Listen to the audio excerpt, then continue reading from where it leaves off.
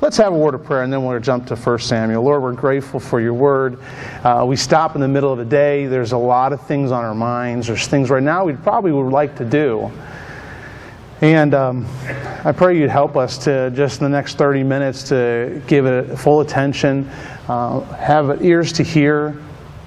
And Lord, we trust that the worship that we've given you in song has been a beautiful thing to you, and you saw in our hearts a bended knee, or not anything that is even pharisaical, just the truth that we want to give our lives away. And I pray you found that to be true here. And Lord, we submit ourselves to your word. We ask that you would do something that only you can do, and that is make sense of things. And your word is truth, so I pray it would reveal that to us this morning. In Christ's name, amen. If you want to head over to 1 Samuel chapter 13, we're going to get there soon. But I want to walk through a little bit of David's life. So we're going to cover some ground, which is a huge feat, because for 30 minutes, or less than that actually, to try to cover chapter 17 all the way through basically the end of 1 Samuel is going to be tough. But because I'm pretty sure you know a lot about David's life, I don't think it's going to be that challenging. So if you would stick through and just follow it, I want to walk through some highlights of David's life, as I have been profoundly ministered to by the God who David knew, and I need to know better. And I think that's true for every one of us. But and as I think through David, and in many trials he had, what came to my mind is something that is really present, and even in our own culture here at Clearwater Christian College. You know, we're praying for a couple of our students. You know, Ashley Diaz potentially going through a surgery soon. You know, Colin DeHate going through surgery, and these are radical changes in people's lives. Which one used to be mobile, not mobile. All the people in their lives, I think of many of you that were our teammates and the coaches. And there's some truths in God's Word that are so directional for us. So if you would open your heart and your mind to the Lord this morning, I think you'll find direction and healing. If you think of David's life, you have to think of King Saul. And you know, in 1 Samuel 13, you learn something about King Saul. He comes to be king at probably about age 30. And the scriptures say he reigned for about 42 years. Why did he become king? Because Israel wasn't satisfied with the one true king. They wanted just like everyone else had. And you know, before you and I are going like, yeah, those Israelites, you know how they are, never satisfied. You know, if we look in our own hearts, we're kind of the same way. Not always satisfied in Christ, never really satisfied. He tells us you can't serve two masters, but what do? We really try to do that. So we're a lot like Israel. But they get a king. They get King Saul. Saul quickly learns that he's not sovereign. In chapter 13, verses 8 through 14, he learns this because he's impatient. He needs to offer sacrifice, and he won't wait for the priest. The people are about ready to spread, and he's afraid of losing the battle and all this, so he just gets a little bit anxious, and he goes ahead and he does what he shouldn't be doing, and that is offering the sacrifice, the burnt offering for Israel, which was the priest's role. And he gets rebuked, and he realizes, Saul, you're not sovereign. I mean, you may be king, but you don't have rule and reign over everything. You don't have all rights. Saul goes on, and he as king, he makes some decisions, and ones that perhaps he regrets. You know, you come to 1 Samuel chapter 14, and Saul makes this oath, and he asks his men to all make the same oath. And the oath is that we're going to go out to battle, and we're going to defeat them, and no one's going to eat anything until we're done, lest you be put to death. Well, guess who wasn't in that meeting, didn't hear it? It was Jonathan, his son. And they go off to battle, and some of them catch up to Jonathan, and he just eats a little bit. He just needs it. They're all getting wearisome. And he eats. The battle's over, and Jonathan has to answer for his actions, which he did not know of. And Saul sticks to his guns, and he's like, we're going to put him to death. And he calls his men to put his son to death, and they wouldn't do it. And they spared his life. And Saul, making a decision, again, sees himself as not necessarily sovereign or all wise. But then in Samuel 15, Saul disobeys God's command to just annihilate the Amalekites. Can you imagine that command? You're the army, and I tell you for the first time, hey, we're going to go out and we're going to wipe out the Amalekites. And if you knew this history, you would be like, yeah, it's about time, and God's going to be with us. These people were wicked. They were ruthless. The way they responded to the women and the children and the weak ones in our nation, man, you're livid. This is our moment. And he says we're going to annihilate everything. And the reality is they didn't do that. They took the best of the cattle. They kept the king. And here you have the priest who comes and he's livid. Why? Because God says, Saul hasn't obeyed me. And Saul kind of plays off that idea of I was, as you hear the goats in the background. And at that moment, he is informed that so will your kingdom will be taken away from you. And then Hagag is hacked to pieces. Because again, Saul's seeing some of his actions. He's striving to lead it the way he wants to lead. And Saul is struggling. And then you find David coming along the scene, and God looks for one after his own heart. And David, in this moment, in front of his family, in chapter 16, verse 13, David is privately anointed. Now, that doesn't mean that David's on the throne yet, but he's privately anointed. David knows something about his future that rarely many of us will ever know. How does he handle that? Especially knowing the future a little bit is not always that easy. Sometimes we wish for it, but when you get it, sometimes you're like, I don't know if I want to deal with that. How does David handle with this? Well, David's still doing his thing. But Saul's having some problems in chapter 16, and he needs to be ministered to, so he asks for someone who can play an instrument. And they know that David can, so he calls in David, and David has this gig. He goes in and he plays his harp, and the king loves it. His spirit is changed. What does he get as a reward? He gets to be an armor bearer. One of Saul's armor bearers. Despite, though, all this, he goes and he's continuing to be, part of his family. And he wasn't invited to this particular battle because in chapter 17, which I told you to head towards, he comes from home from his dad's direction to go see his brothers as they're hearing this giant shout out to Israel and defying Israel's God, calling for one warrior to come out as he basically spits at God. And David kind of comes in, and you know the story so well. And there's something about David that is unique.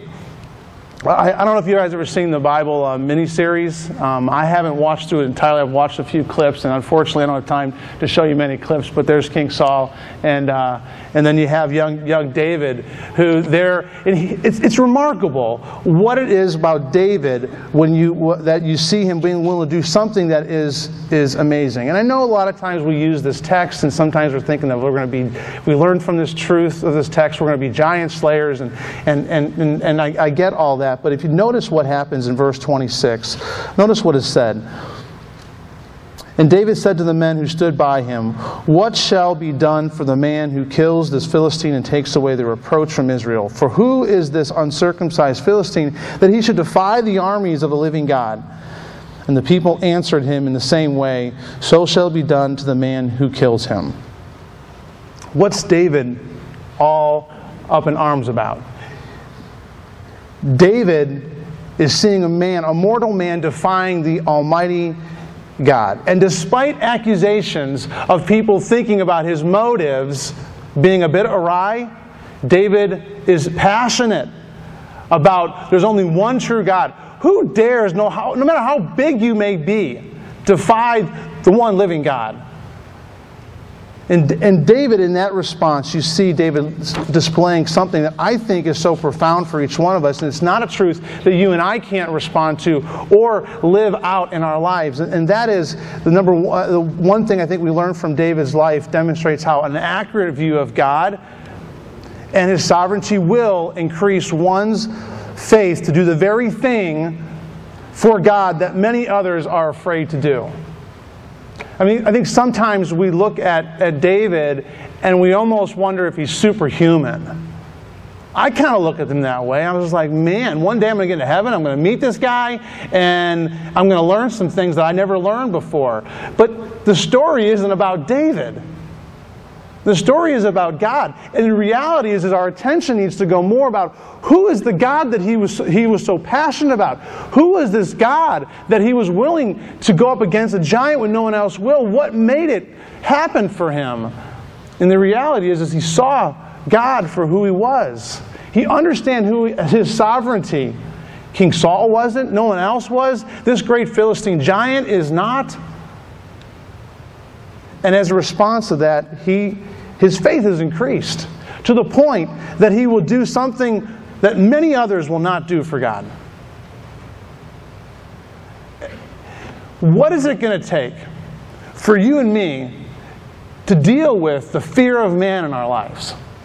What is it going to take for you in a world that doesn't buy in to one God? Maybe even would look at your faith and say, you are weak, you need God as a crutch. What will it be for you and for me when we get in those moments, when we stand alone? What will motivate us? It's the same thing that motivated David, that our God has never changed. The sovereignty of God, this knowing God and who He is, increases our faith to the very thing for God that many others are afraid to do. And what David remembered? Small triumphs when facing the current challenge. Look at verse 37. And David said, the Lord who delivered me from the paw of the lion, from the paw of the bear, will deliver me from the hand of the Philistine. And Saul said to David, go, and the Lord be with you. You know the moments when we struggle with our faith, or the moments when we need to look back at the very hand of God in our life in the past. That's what David did. David was motivated by what? The demotion of this one and only living God by the Philistine giant. That motivated him. How dare you defy the one living God? So who cares this much? Who cares this much? David does. David cares that much. You know, it's not true. Not just David.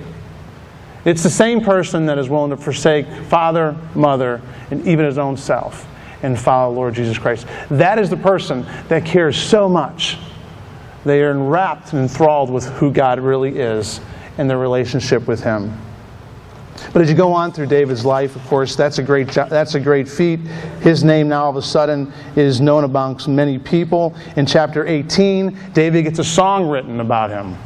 And that's not probably won't happen to you and me, but it happened to David, and it's chanted in comparison to Saul's great victories. And it says in chapter 18 in verse 9, if you want to turn over to chapter 18 verse 9, and Saul eyed David from that day on. All of a sudden this plot starts to thicken. All of a sudden David now, he just saved Israel. You'd think he'd be like Saul's favorite. And instead, he has his eye, and Saul looked on David with suspicion, one translation wrote it. So David's playing a soothing harp in chapter 18, and all of a sudden, the response to the soothing harp this time is a javelin being thrust at him. Now, I know a lot of times in your flannel graphs you've probably seen in Sunday school or whatever else, you're probably, you kind of look at it and go, ooh, he just missed him, kind of a thing. But I think there's probably a little more going on here. Keep in mind, these are the two greatest warriors of Israel. Saul wasn't just put as king for no apparent reason. Sure, his stature was great, but he was a warrior.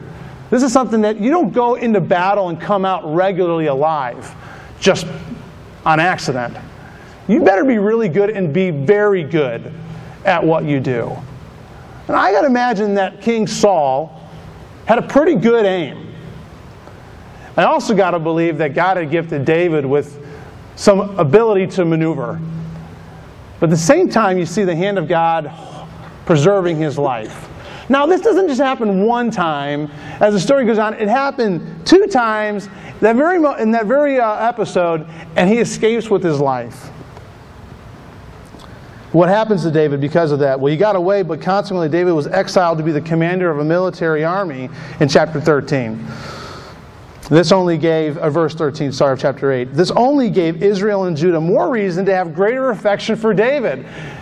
So in his punishment, he gets actually blessed. And then David takes Saul's dare. Saul's still trying to take David down. He takes his dare to become his son-in-law. David accepts the challenge in chapter 18 and is victorious, and he marries Saul's daughter Michal. And as a result, Saul is now afraid of David because now David's actually part of the family. David continually, it says in chapter 18 and verse 30, continually is proven to be wiser than all Saul's servants in battle. That's what I'm saying. This guy was talented. I mean, he had the hand of God on his life, but he was not some weak warrior.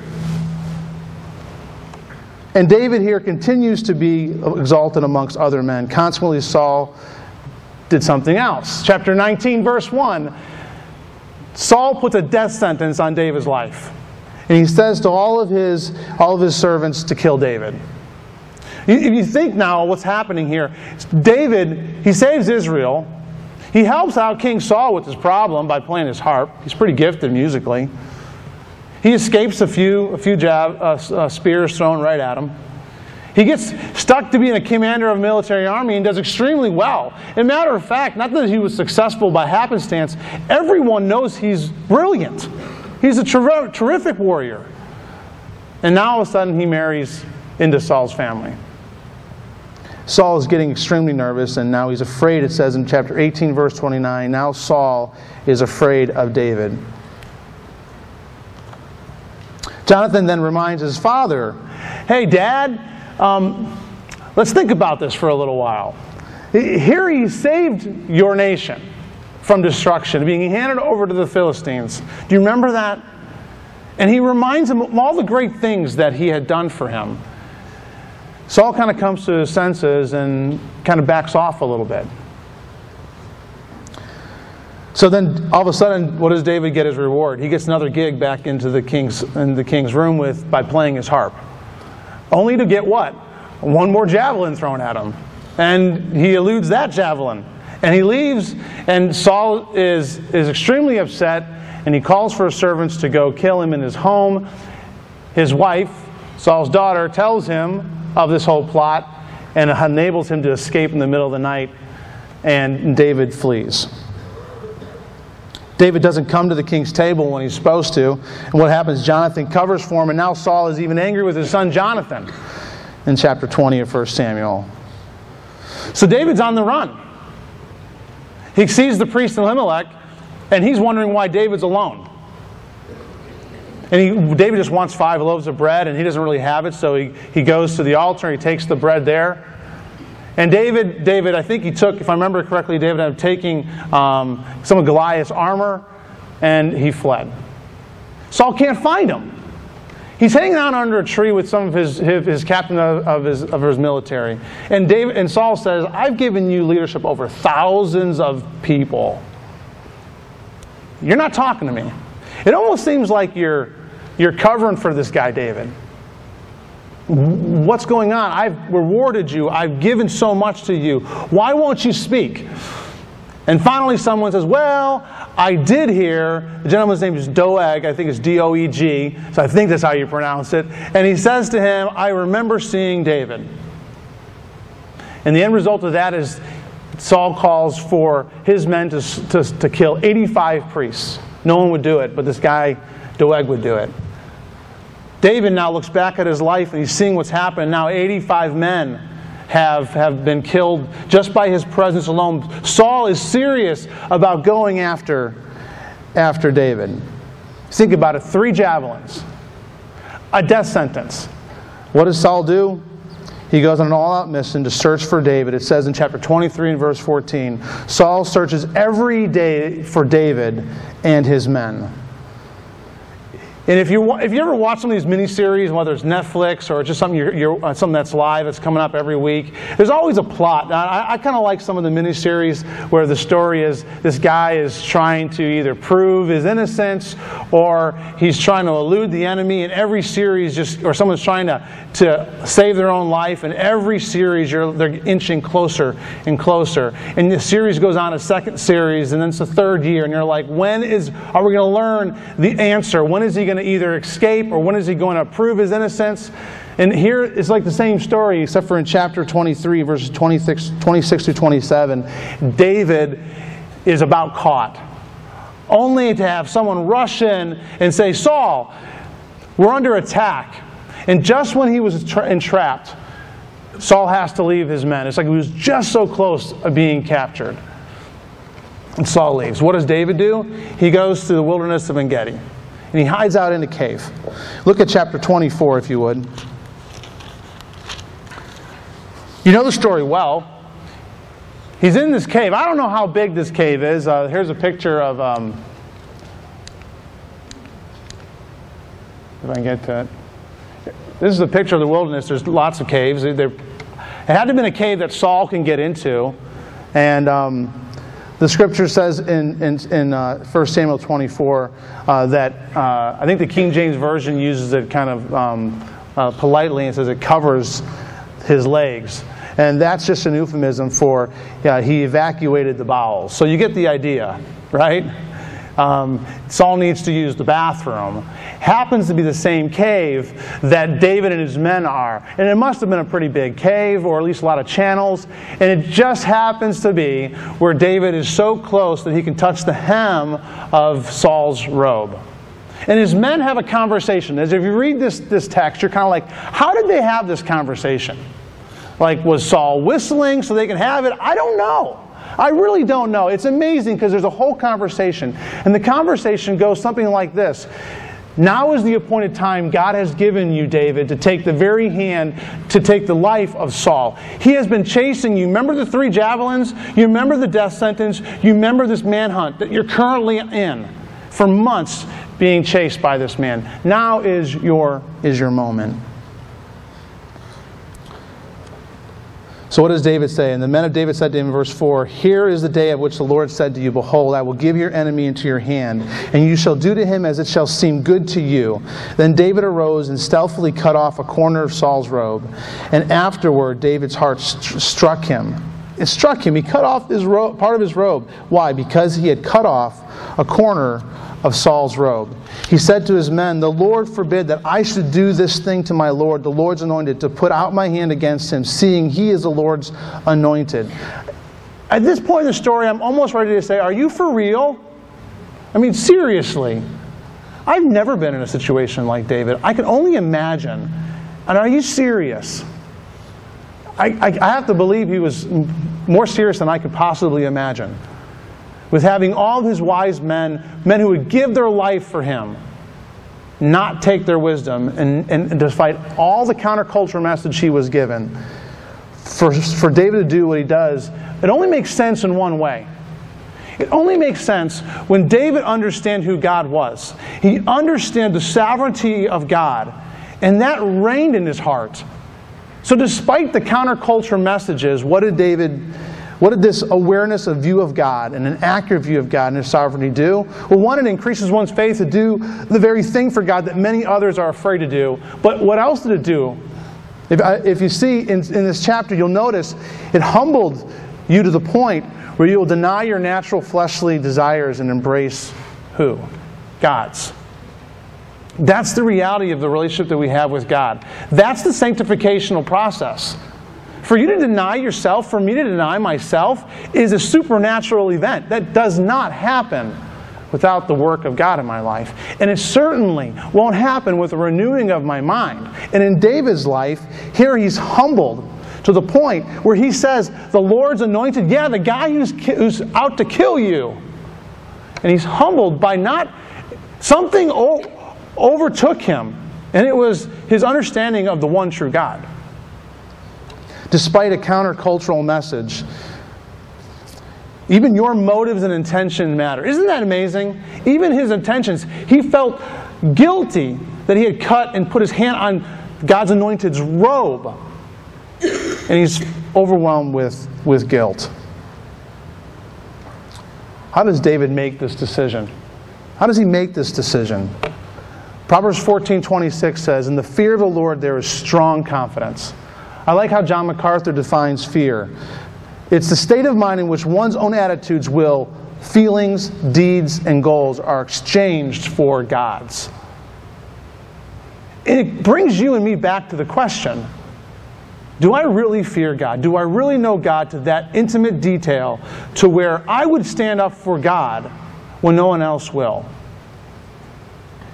Have you ever been humbled by God's presence? Have you ever been humbled to the degree where you'll respond in a way where it denies the natural fleshly desires? Have you ever seen that happen in your life? It only happens because of God's activity in our life. And then as the story goes on, and I know our time is up, and I'll probably end with just this one here. But in chapter 24, in verses 8 through 15, notice what happens. Afterward, David also arose, went out of the cave, called after Saul, "My lord the king." And when Saul looked behind him, David bowed with his face to the earth and paid homage. And David said to Saul, "Why do you listen to the words of men who say, 'Behold, David seeks your harm'? Behold, this day your eyes have seen how the Lord gave you today into my hand in the cave. And some told me to kill you, but I spared you. And I said, I will not put out my hand against my Lord, for he is the Lord's anointed. See, my father, see the corner of your robe in my hand. For by the fact that I cut off the corner of your robe and did not kill you, you may know and see that there is no wrong or treason in my hands. I have not sinned against you, though you hunt my life to take it." Now just for a second, stop as we read this next few verses. Do you get what's happening? David doesn't know the future. Okay, so he's in a cave. And he could take Saul's life. And he remembers the Lord's hand on King Saul's life, and he doesn't. Did he know what's coming next? No. As a matter of fact, he got guilty over it, and he goes, and it's like it's just happening live. And he goes out of the cave, and he says, he gives himself up, basically. He says, "I'm right here." He's been hunting him, and he says, "I'm right here." And you see what's playing out here in verse 13, or verse 12. "May the Lord judge between me and you. May the Lord avenge me against you, but my hand shall not be against you. As the proverb of the ancients says, out of the wicked comes wickedness, but my hand shall not be against you. After whom has the king of Israel come out? After whom do you pursue? After a dead dog, after a flea? May the Lord therefore be judge and give sentence between me and you, and see to it, and plead my cause, and deliver me from your hand." And as soon as David had finished speaking these words to Saul, Saul said, "Is this your voice, my son David?" And Saul lifted up his voice, and he wept. You know, God calls us to bring honor to the leaders in your life because God has placed them there. And that's the other aspect, I think, of God's sovereignty that only believers will respond that way with. And I'm going to skip to number 4. Acknowledge God's hand in rebuke when you are even when you're a leader. It doesn't matter who you and I are. You notice what Saul does? He's rebuked. And I am just so humbled by looking at 2 Samuel chapter 1, how David responds when he learns of Saul's death. You think maybe he'd crack. At one point, you start to see this guy is just as human. And what does he do? He kills the guy who killed King Saul in the battlefield. And he mourns for Saul and Jonathan. See, the reality is if we have an accurate view of God and His sovereign hand, there will be things that will take place in our life. It's kind of like even in worship. Let's talk to our God right now. He's alive and well. Let's go live for Him. My life is completely yours. And you may be there sitting going, I don't get all these things. These are supernatural things. They really are. There are passions in you that are only because of a relationship with the Lord Jesus Christ. And when I think of this text and I think of David's life, I look at my circumstances and I wonder, do I respond in a cave moment of life the way I ought to? I was encouraged, and I think I put the scripture up here. I was just chatting with Colin, and I don't know all that's going on in his life, but I got a chance to just text him a little bit. And I asked him how he was doing, and sorry as I clicked through here. And I'll end with this. he says, this is a verse that is very healing to me. I want to read it as we close. Sorry, the light's kind of reflecting. So we do not lose heart that our outer self is wasting away. Our inner self is being renewed day by day. For this light momentary affliction is preparing us for an eternal weight of glory beyond all comparison. As we look not to the things that are seen, but to the things that are unseen. For the things that are seen are transient, but the things that are unseen are eternal. In your cave moment of life are the moments when those Sunday school answers, we know the sovereignty of God, we know about God's goodness and truth. Those are the moments where what you really believe is seen. I don't know if you're in a cave moment right now in life, but would you trust the sovereign hand of God? Because when you do, those are some of the things that come out. As you saw in David, let's pray. Lord, thank you for your word. Help us now. We pray, Lord, that you would help us to know your word better. Some of us need to spend more time just reading to understand who you are more. Not just to feel like we've gotten our devotions checked off, but to just know you, because our minds need to be renewed. So, Lord, we're thankful for this text. Help us this day, we ask in Christ's name. Amen.